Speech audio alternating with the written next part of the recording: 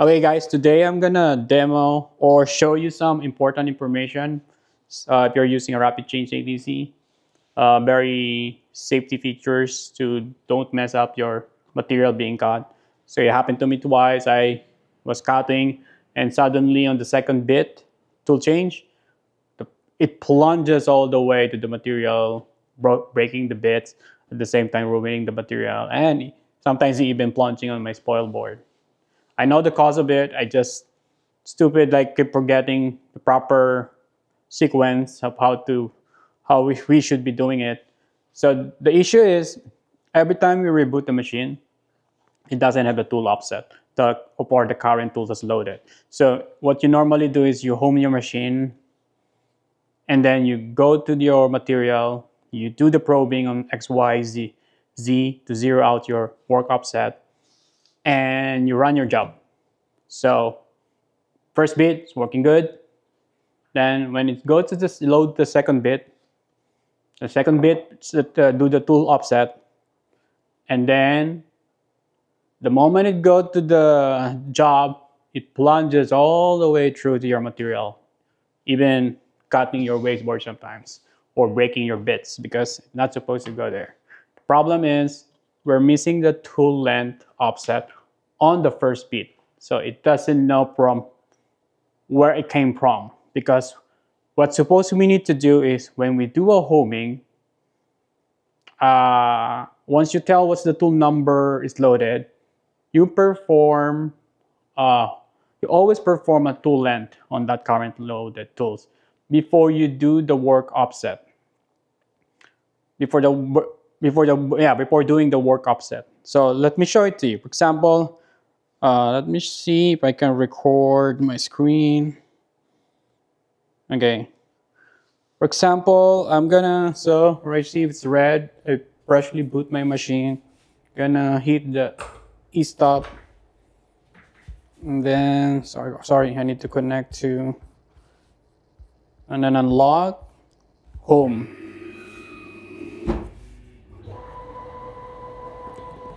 It's homing now.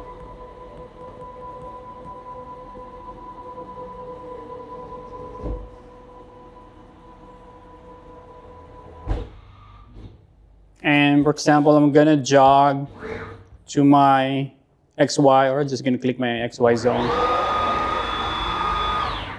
Let's check what's our, okay, then we did a, I'm just gonna do normal way. You probably do a probing for your X and Y, but for this demo, I'm just gonna manually do it. The Z is just the important part here. Oops, too much. You don't need to go to precise, that's fine. So I'm gonna zero my Z. So all my work offset are all zero. Supposed to be that's my material height and X and Y. And then I'm gonna hit the, observe also, negative 33.80 for our machine coordinates, and 0 is for our work offset. So I'm gonna click play, it will cut, and then I'll just simulate it. We're gonna perform a tool change before. I'm just gonna double check what's current. Okay, matching, current tool is 2. So your G code is supposed to be execute an X tool change M61. Enter. So it's gonna change a bit.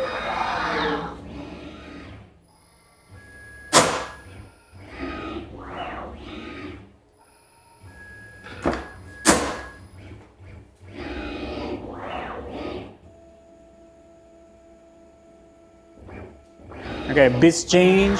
Assuming this is actual run job, it goes to, let's go to XY0. And look at that number, 158. That's a big number. If I click the Z, it will go all the way down. I'm just gonna do manual. Manual finding the, see here? We're still on 64 and it's already too low. There's still 38 to go. So if if this is the job, it will go 38 millimeter more deep. Actually, it's probably more because this is not really our Z before is like on the air in here. So that will cause a lot, that will cause damage to your bit and your material. So make sure every time you reboot, perform a tool length. So let's do it the proper way. Let's power cycle.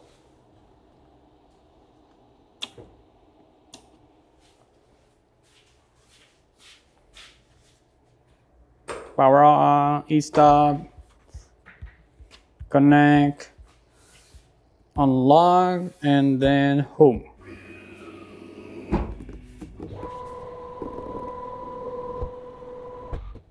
Okay, this time we're gonna execute, I already have a macro for measure tool. So, but this time I can just say G65 P231.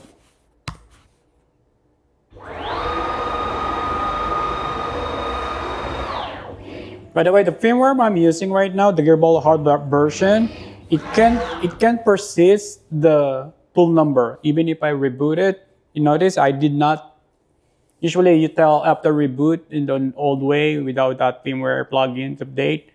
I usually, aside from the tool length offset that you need to do, you also need to tell what's the current tools loaded, because the machine doesn't really recall when you power up what's the current tool loaded. So it will go back to 0. But my firmware I'm using can persist that on reboot. So see, I already perform a tool length. So the current tool says 2, which is actually right. It's 2, it's not 0. So now we're gonna go to X to Y. And this time, this is the time I'm supposed to zero out my Z. Supposed to be, that's my 0. Just a reference point, just above my 1, 2, 3 block. Oh, that's fine. I'm gonna zero. And then you start your job running, and then switch to a different tool, M61.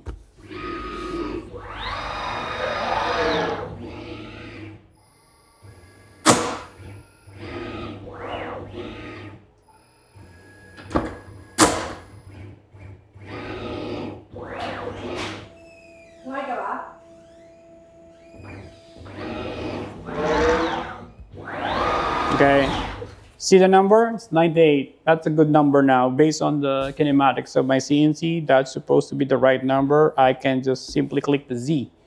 I trusted it, it will plunge on my material. Yep, just barely on top of my 1, 2, 3 block. Yep, perfect. So that's a reminder for you to do it. So what I'm gonna do, since I'm always forgetful, happened to me twice, I'm gonna modify my P200 to implement a safety features that every time I reboot the machine and do homing, usually execute all my settings. And I also gonna automatically execute I'm gonna add on my P200 here. P200 is always executed on the startup using the dollar number. Pretty sure if you read the documentation for Rapid Change that you already know that it's supposed to be. Okay, let's see. I don't need this dwelling. Okay, if tool offset is equal to 0, perform. Okay, then let's save this. And then I'm gonna upload it to the SD card. Okay, updated. So now let's try. Hopefully this works. I'm gonna reboot the machine again. Controller. Okay. Hit the oh shit button. No, not that one. I don't want to do remote here. connect, unlock, and then home. We'll see what happens. If this thing works, it should home and then it will automatically perform a tool length.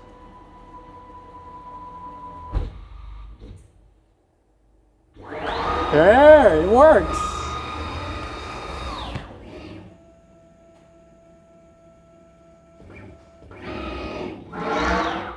Okay, that works. Then now it does the, I don't need to do it manually. It's perfect. And then if I do home again, let's see what will happen. Because it's a conditional statement that we only perform once if we haven't ever done a tool length setting.